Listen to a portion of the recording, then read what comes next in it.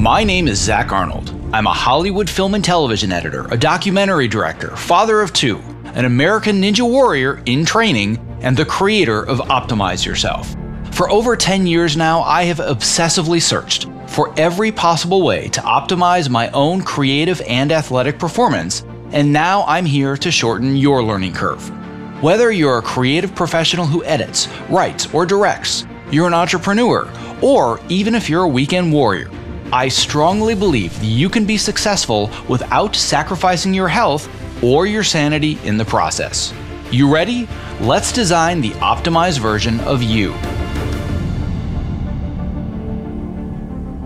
Hello and welcome to the Optimize Yourself podcast. If you're a brand new optimizer, I welcome you and I sincerely hope that you enjoy today's conversation. If you are inspired to take action after listening today, why not tell a friend about this show and help spread the love? And if you're a longtime listener and Optimizer OG, welcome back. Whether you're brand new or you're a seasoned vet, if you have just 10 seconds today, it would mean the world to me if you clicked the subscribe button in your podcast app of choice. Because the more people that subscribe, the more that iTunes and the other platforms can recognize this show, and thus the more people that you and I can inspire to step outside their comfort zones to reach their greatest potential. And now on to today's show, which, to be honest, is going to be a bit of an experiment. As a longtime listener, you already know how much I love to do in-depth interviews on a variety of topics, whether that's allowing everyday people to share their personal and their inspirational journeys, or industry experts and world-renowned authors who share their expertise to help you optimize a specific area of your life. But today, what I want to do instead is give you an insider's glimpse into the world of my Optimizer coaching and mentorship program and what we call the hot seat. What you're going to hear today is a recording of an actual live session with an Optimizer student where on the hot seat, we tackle various questions, whether that's about career transitions, productivity, workflows, networking, burnout, habit formation, resumes and websites, and any other number of work-life challenges that students bring to the table as they navigate their own paths toward success. In the following hot seat session, community member Matthew Farrugia finds himself struggling with anxiety about his career. He is constantly worrying that he's not doing enough to further himself, and he finds himself catastrophizing when he doesn't get immediate responses from the people that he reaches out to. Whether you are at the start of your career or you are firmly established already, there is no doubt this is a topic we can all empathize with deeply. Listen in to hear how we help Matthew find some relief to this very relatable problem.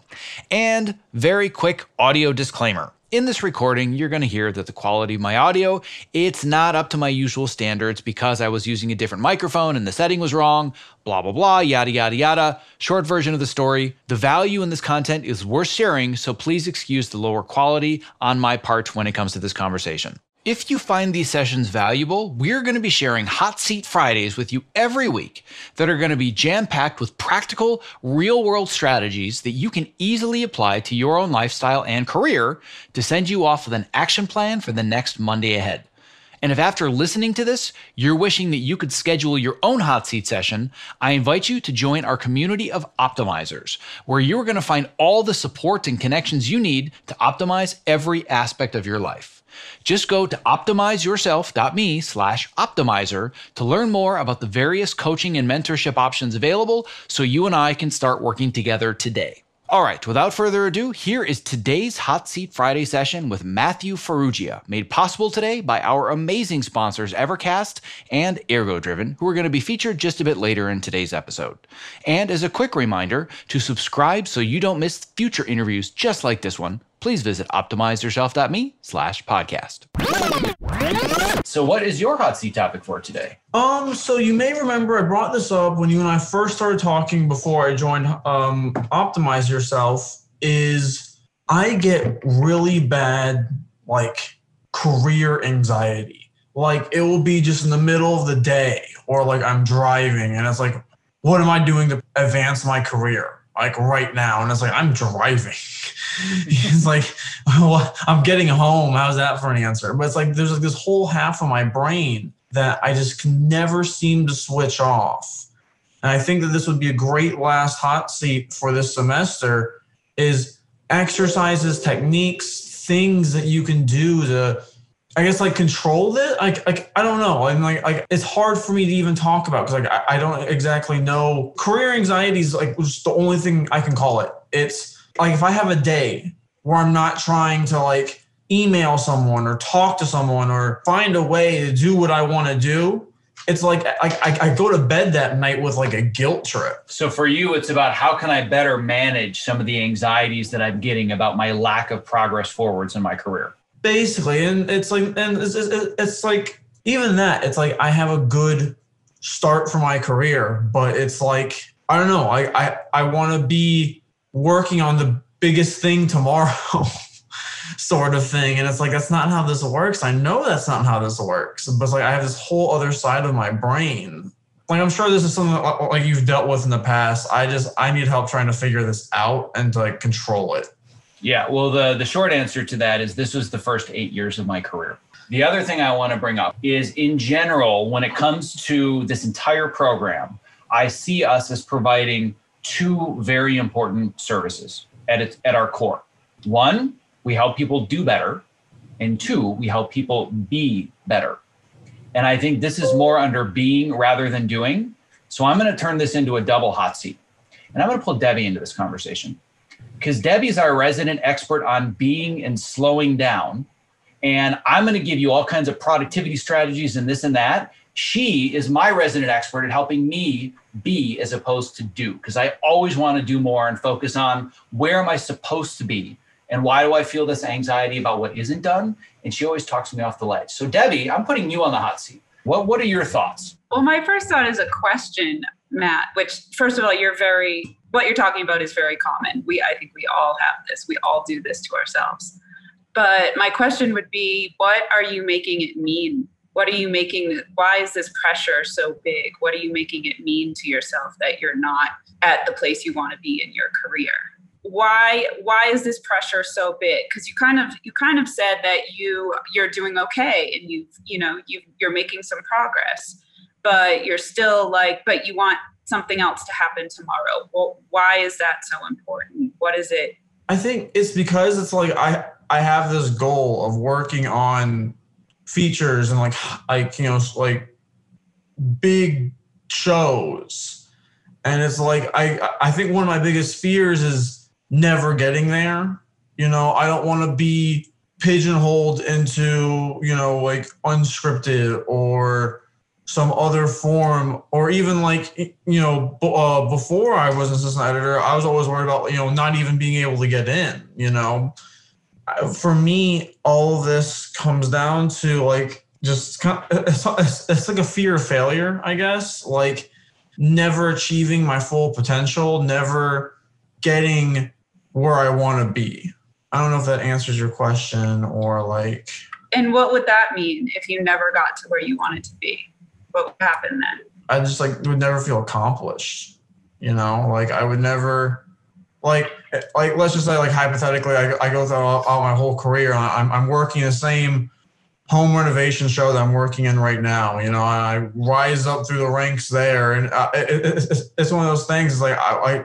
I would look at my career hypothetically, and I'm 23, so it's I would look at my career 20, 30 years later and look at it, and I'd be like, I don't really care about this kind of TV show. This isn't what I'm interested in working. This isn't what I'm interested in watching. We all want, we all want to work on what we want to watch. I think is that's one of the biggest things that I've always thought of about the film industry, at least. And for me, it's just this big, one of the reasons why I got into the film industry is because I've always wanted to be a part of making big worlds and big stories and having those shows that people watch. And it's The Mandalorian and Avengers, because it's these people are so absorbed into it, and there's forums and, people love your show. I'm not even saying put me as the hot seat of Comic-Con. I'm not even that's not even my big thing. But it's I just want to be part of making big worlds, and working on shows like a home renovation show is just not that. So it's if I went through my whole career and I never got there, and the one thing I always hear is how hard it is to get there, how hard it is to get on these union feature films, and it's like, wow, like that's, you know, it's so hard. What if I never get there? And it's like, okay, well, what can I do to get myself there? And it's like, oh, well, I could talk to this person. I could research this. I can find out who this was, find them on Facebook, send them a Facebook message. Like, okay, so here's a really good example. I watched a Filmmaker U, like 30-minute interview. I found the guy on Facebook after his interview. I sent him a message. Just yesterday, he responded to me. It's like a week later, like in between me sending him the message and like him responding. I sent him another one. This guy lives in London. I'm checking my Facebook Messenger like hourly to see if he's responded again. Yeah, and it's like, and he's seen it. I can see that he's seen it, which is the worst.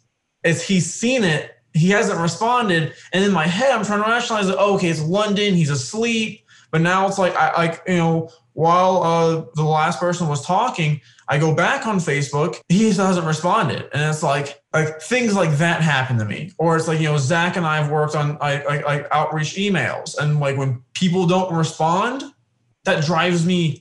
It's not that like, oh, how dare you not respond to me? What's wrong with you?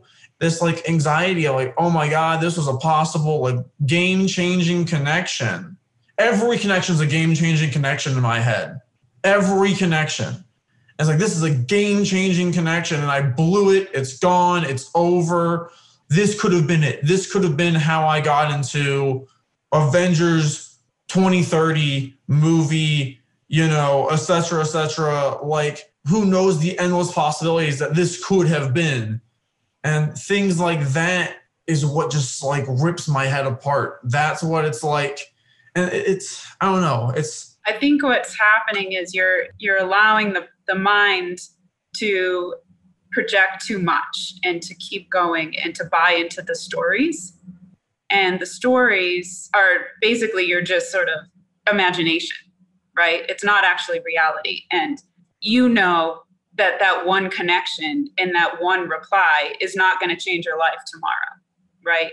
You know, just reaching out to this one person is not going to get you your dream job tomorrow. It's all a very slow process. And you're taking the right steps, but you're allowing your mind to sort of get away from you. Right? And you're buying into it and you're following all the stories. And so one of the ways that I use to sort of counteract that is through just focusing on your breath and just bringing yourself back to the present moment and focusing on like your body and just the reality of what is happening right now. And slowly through that process, you can let go of those stories. And it's not that those stories aren't true. Sometimes they might be true. But a lot of times they're not true. A lot of times we're going into these stories that we've just projected all these things. I mean, would you be any less of a person if you did work on home improvement shows for your whole career?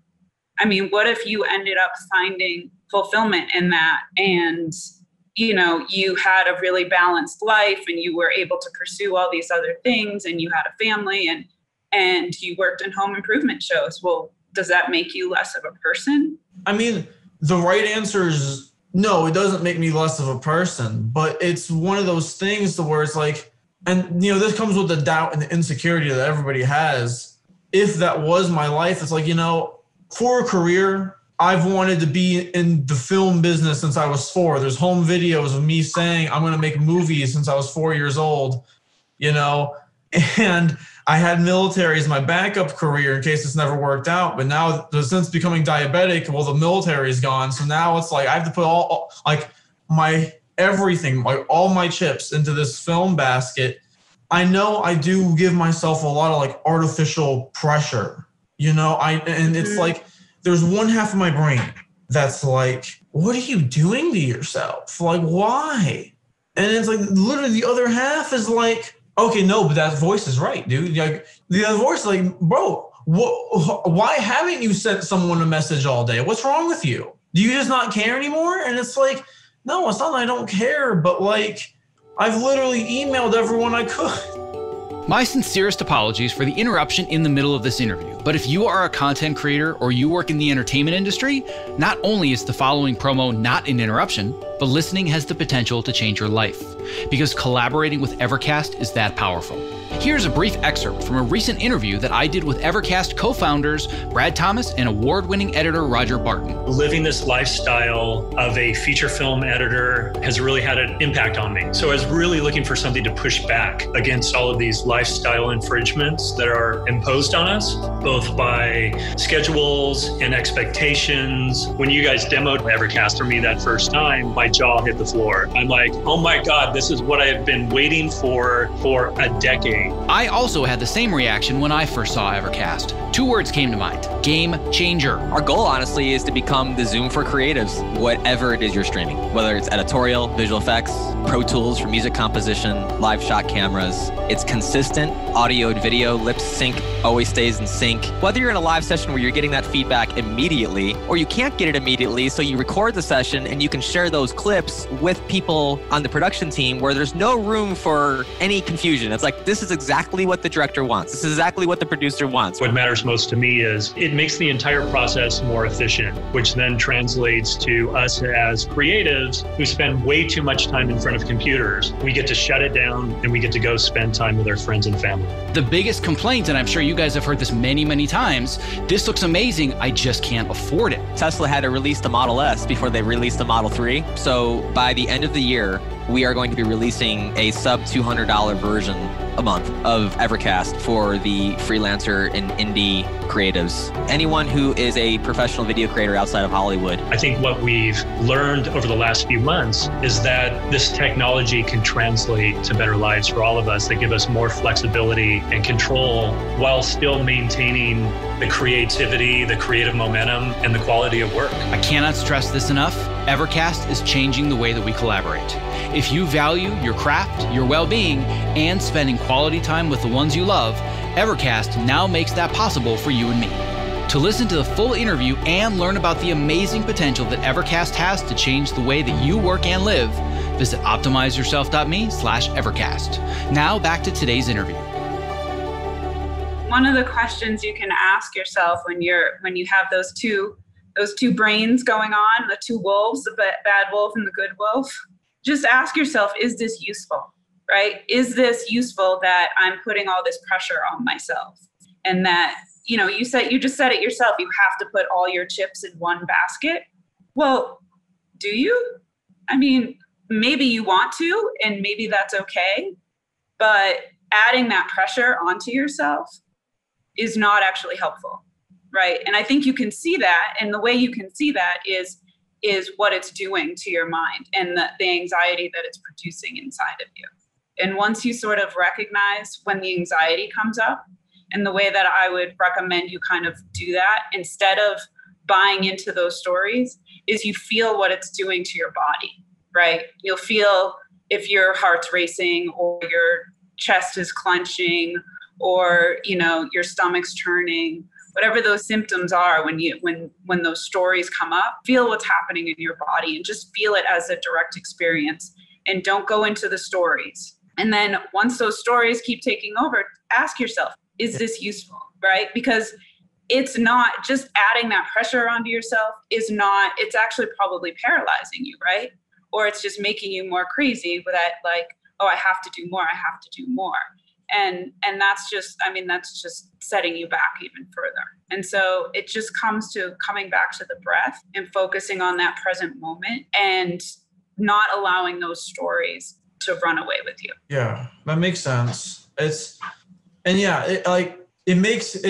It makes me like desperate. And that's when I send the emails and Zach's like, oh, hey buddy, what are you doing there? Like, hold on, we need to cool it right there. Like that sends the bad emails. Mm-hmm. And I think one thing I've gotten good at controlling the bad emails. And like Zach, since being a part of this class, one thing I've been doing for every email is I read it out loud. Because first off, I catch a lot of spelling mistakes, grammar mistakes, but it does help. And then it's like, after I get done reading, it's like, I don't want to send it. And it's like, I just walk away from it. I have like 3 emails in my drafts right now that I just like I'll work on a little bit, read the whole thing out, and it's like, okay, well, I read it, so I guess I feel a little bit better. I'm just going to leave it in here for right now. So I'm going to step in for a second, if you don't mind, Debbie. First of all, everything Debbie said is not even remotely what I would have said and is way better, because I'm always Mr. To-do list, what comes next, and she's absolutely right. You need to focus on what this is doing to you and whether or not it's useful. And another question that I ask myself, because I get caught in this spiral all the time, is feeling this way and thinking this way really serving me, which is a very, very similar way of saying what she's saying. But does it serve me? Sometimes it does. I'll give you a very specific example. When I go to my ninja training on Sundays and I feel this intense nervousness and anxiety because I need to climb up a pegboard, then go across a beam that's 20 feet over the ground with no real mat, and if I fall, I'm going to break a leg, and then go down a rope and then go back up or up and down the beam, is that fear serving me? Hell yes, that fear is serving me because it's going to put me in survival mode and I'm not going to fall. But is sitting in bed at 3 a.m. thinking about all the jobs that I'm not doing right now that I should be doing because I think I'm supposed to be at this point in my career doesn't serve me. But what I want to do to give you as an additional action step, because I agree that the first part of this is being aware of what these thoughts are doing to you physically and emotionally. So if you don't have any form whatsoever of a meditation practice, that's something I would look into. And I'm not saying go be a Buddhist monk, but maybe find a way to take 5-10 minutes a day just to understand how quickly are my thoughts really racing, and can I stop myself and just learn how to breathe? Because that seems crazy. Everybody knows how to breathe. Nobody knows how to breathe. You need to learn how to breathe like a skill. But the other question I want you to ask yourself, are you focusing on things that you can control or things that you can't? And I'm going to use the outreach message as the perfect example. Can you control whether or not this person in London is going to respond to you? No. Can you control the quality of your outreach message such that if they don't respond, you can say, I couldn't have done any better. The situation is what it is, and I'm going to move on to the next one, but I feel confident I have taken the right next step. Is that something you can control? Yes. If they don't respond, and you're thinking to yourself, oh my God, I'm such a moron. And I did such a crappy message. And why did I say all these things? That's going to create anxiety. As opposed to, I sent a really good message. I felt like I provided this person value. If they didn't respond, either they're too busy or we're not the right fit, I'm okay with that. I'm going to move on to the next person. And I also feel confident that at some point I can follow up and maybe still connect. But if you focus on what you can control, do you feel that will reduce some of your anxiety?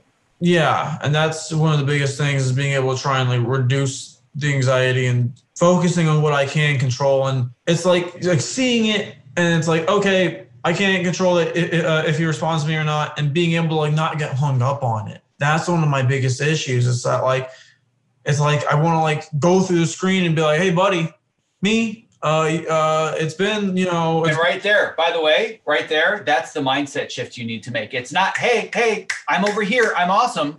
Instead, it needs to be, hey, I want to help you. I want to make your life better and I want to provide you value. That's the mindset shift you need to make to reduce your anxiety.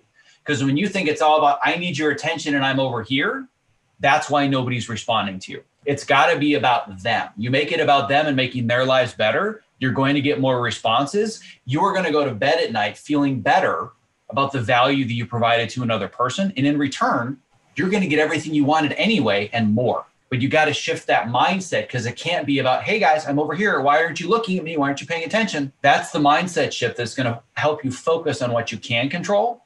And the side effect of that is you're going to be less anxious, because I'm taking the next best steps and I'm doing what I need to do. And I would also add in something that Jonathan put in the chat about defining your one thing. And that's one of the great modules in the course, is finding your one thing. And maybe revisit that podcast that Zach did with Jay Papazan about finding your one thing, and that it's a slow process, and that as long as you're doing that one thing, knocking down that small domino, eventually things will fall into place. And I know when I went through that, my one thing was meditation. And I know that if I meditate in the morning, the first thing, the rest of my day goes so much smoother. And what happens for me anyway, because I do the same thing with anxiety and kind of making things, you build things up in your mind that mean so much, things like Zach said, that are out of our control.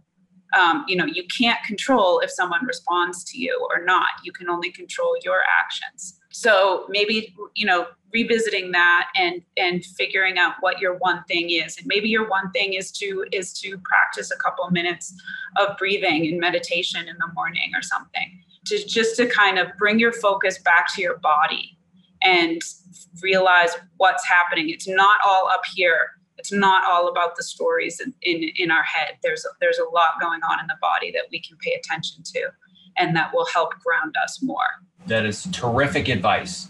I love this hot seat topic, by the way. This isn't something that we talk about too often. We do lots of resumes and emails and websites, but it takes a lot of courage for you to jump in front of a group and talk about this.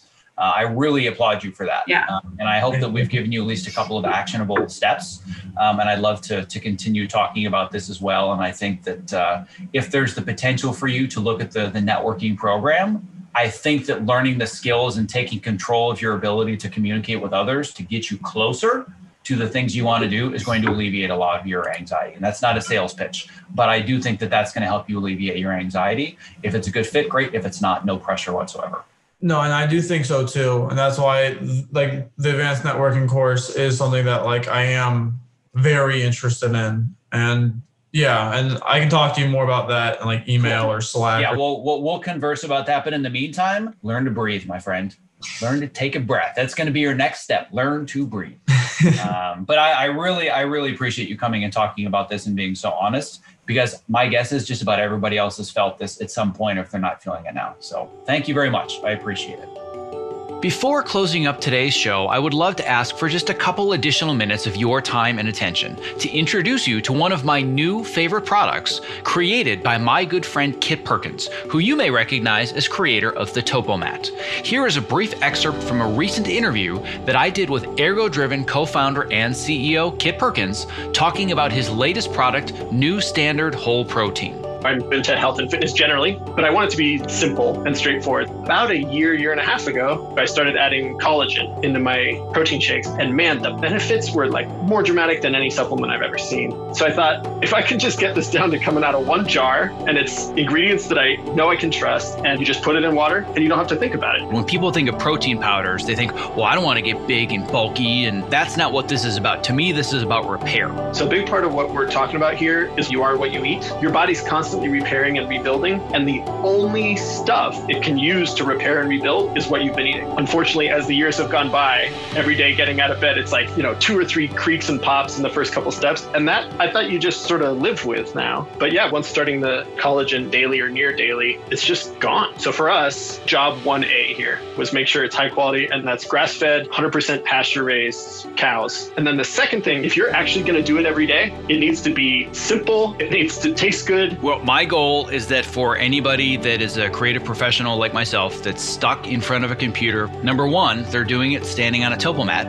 Number two, they've got a glass of New Standard Protein next to them so they can just fuel their body, fuel their brain. So you and I, my friend, one edit station at a time are going to change the world. And even better for your listeners, with code OPTIMIZE, on either a one-time purchase or that first subscribe and save order, 50% off. So if you do that subscribe and save, that's 20% off and 50% off with code OPTIMIZE. That's a fantastic deal. If you're looking for a simple and affordable way to stay energetic, focused, and alleviate the chronic aches and pains that come from living at your computer, I recommend New Standard Whole Protein because it's sourced from high-quality ingredients that I trust and it tastes great. To place your first order, visit optimizeyourself.me/newstandard and use the code OPTIMIZE for 50% off your first order. Thank you for listening to today's episode of Hot Seat Fridays. If you find this new format valuable, please reach out and let us know. Just go to optimizeyourself.me/contact to leave your honest feedback. And if after listening, you are wishing that you could schedule your own hot seat session, I invite you to join our community of optimizers, where you are going to find all of the support and connections you need to optimize every aspect of your life. Just go to optimizeyourself.me/optimizer to learn more about the various coaching and mentorship options available so you and I can start working together. And as a quick reminder to subscribe so you don't miss future interviews just like this one, please visit optimizeyourself.me/podcast. And a special thanks to our sponsors Evercast and ErgoDriven for making today's interview possible. To learn more about how to collaborate remotely without missing a frame and to get your real-time demo of Evercast in action, visit optimizeyourself.me/Evercast. And to learn more about ErgoDriven and their brand new product that I am super excited about, New Standard Whole Protein, visit optimizeyourself.me/New Standard. Thank you for listening. Stay safe, healthy, and sane, and be well.